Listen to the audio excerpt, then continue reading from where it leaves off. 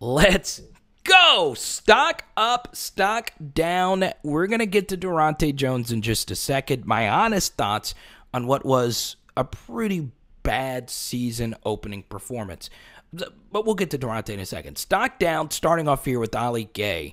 Look, this was the most hyped LSU defensive lineman in quite some time leading into a year, and he was just not effective against UCLA. In fact, the offensive tackles ate up B.J. Ojulari as well. I thought Andre Anthony was hot and cold. There was a few drives where he was really disruptive, but the 4-3 defensive front just in general was just blocked way too easy. Now, once again, this was a really good UCLA line. They're very experienced. Chip Kelly mixes up the play calls. Some of that is scheme. I didn't think LSU did enough to help out that front four. Sometimes you can get pressure on these quarterbacks now, and it doesn't matter. And look, LSU led the SEC last year, was one of the best defenses in the SEC in pressure rate, tackle for loss percentage, havoc, all these different things, and their defense still was bad. So LSU went into this game thinking that a traditional four-man rush was going to work, and it does from time to time. The issue is that even when it did work last year for LSU, their defenses still got torched, and they thought running that same exact concept, that same exact philosophy, that same exact identity would work in 2021 is lunacy. So a lot of that actually falls on Ed Orgeron as well. But overall, the defensive ends for LSU really struggled to generate pressure. Stock up, this is easy. Maason Smith, my goodness gracious.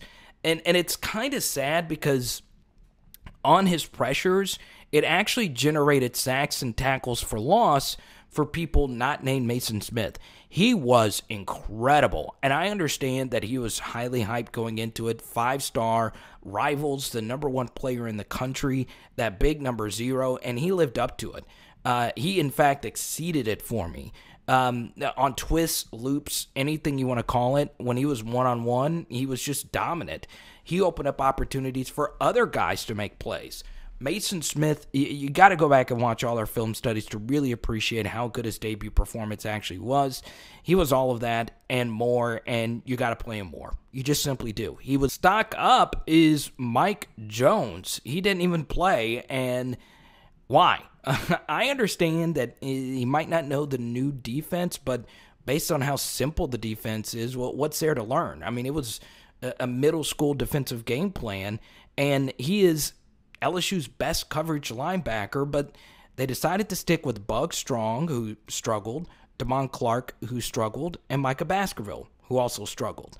The communication was bad. The communication on passing routes were bad. The linebacker placement in and of itself was also bad.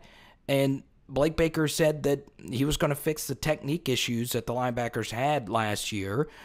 So stock up. Obviously, Eli Ricks. I mean, this was another dominant interception performance. He blew one coverage early in the game, but outside of that, he was dominant. I'm not going to give a stock down to Derek Stingley. It is interesting that he did miss that tackle there at the end, and he did get beat badly by the slot receiver. Maybe he thought he had more help, but we need him to lock him down in that spot and make that tackle. He did neither. Once again, in our film study, we showed you that he did get pancaked really bad on his head on UCLA's touchdown before that, but still, he's got to be better. Also, a stock up is Jay Ward because the LSU safety room just fell apart after he was truck sticked out of the game early in the game. LSU's got a safety issue, and if Jay Ward can't stay healthy, they're going to get torched a lot this year. And I know a stock down, an easy stock down would be Jordan Tolles, Major Burns, and Todd Harris. They weren't great. They missed some critical tackles that we needed them to make. But the safety placement's got to be better. I understand I'm not a defensive coordinator, okay? But a big issue LSU had last year was their safety placement. They bring them too close to the line of scrimmage, which actually makes it harder for you to read the game, and it actually opens up tons of spaces for really elite offensive coordinators like Chip Kelly to take advantage of.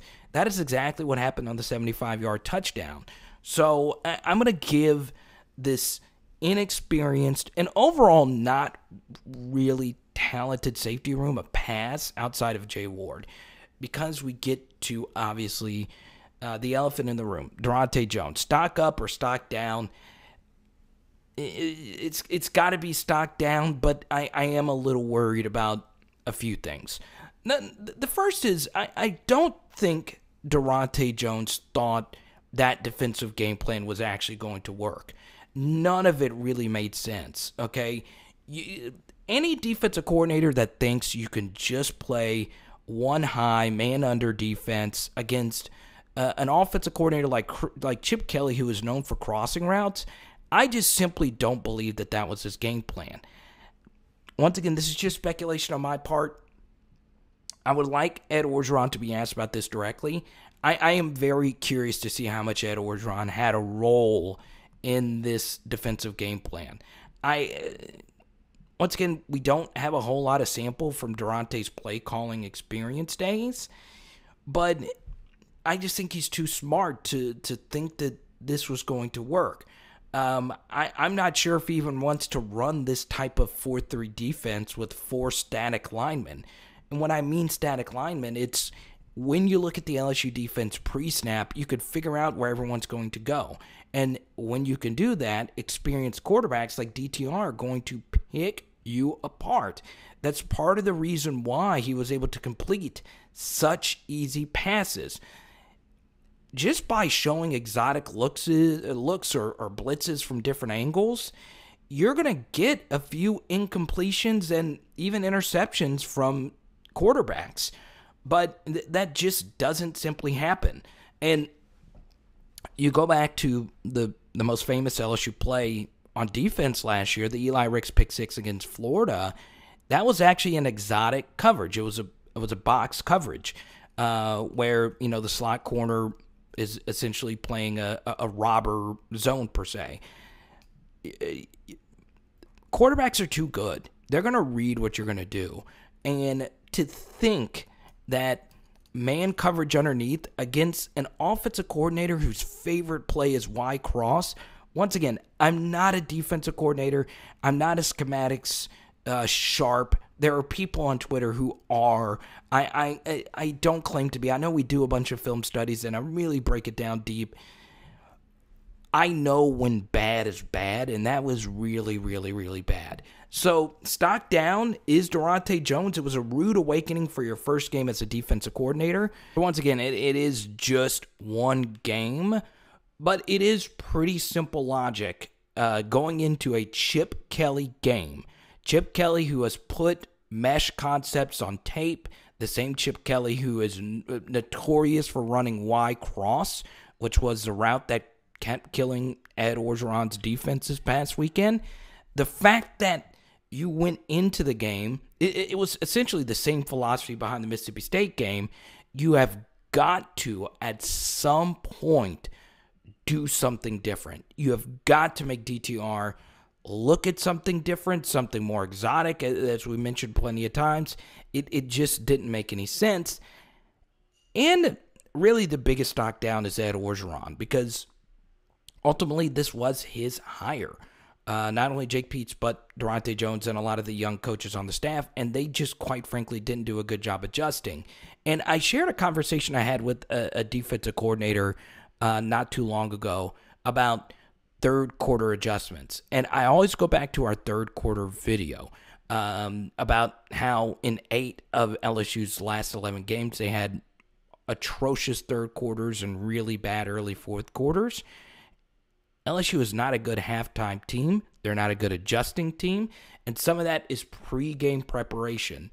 LSU needs to understand one basic philosophical concept.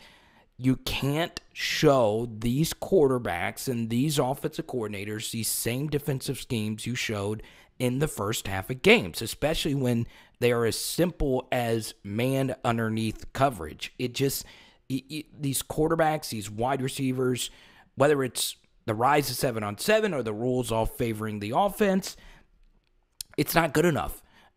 So not only in-game preparations, but pre-game preparing for a four-quarter game has been really bad under Ed Orgeron.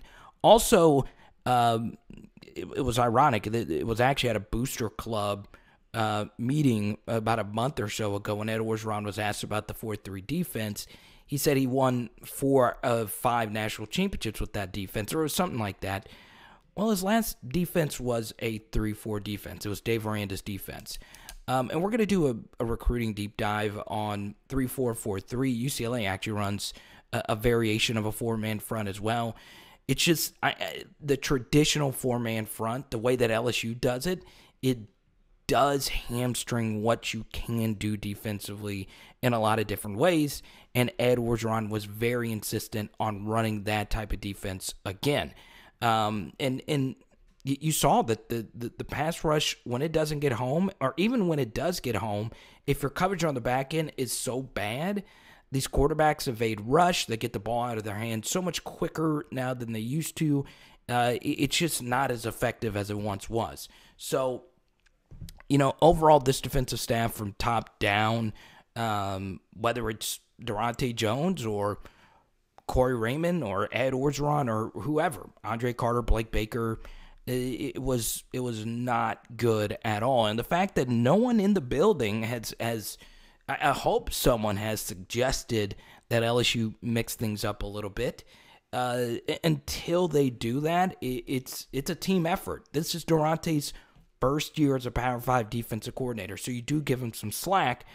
But I'll tell you this, in 9 out of the last 11 games LSU has played, they have given up over 7 yards per play. In the 41 games prior to that, they had only given up 3 games of 7 yards per play or more. That is a per-play efficiency basis, and that obviously is not good at all. So hopefully that changes. Hope you enjoyed this video. Another technical thing was UCLA averaged so much more on pre-snap motion. They averaged over 9 yards per play on pre-snap motion, and non-pre-snap motion plays, it was actually under 7. So pre-snap motion is something else LSU needs to work on. Shout out to my guy Chris Osgood for that stat. And let me know what you think of today's video. It is Power Hour LSU. Boom! Give DARONTE some time. Don't label him a failure just yet. Let's hope things get turned around. Let's do it, guys. Come on, let's go. I think we're doing burgers tonight. Let's go.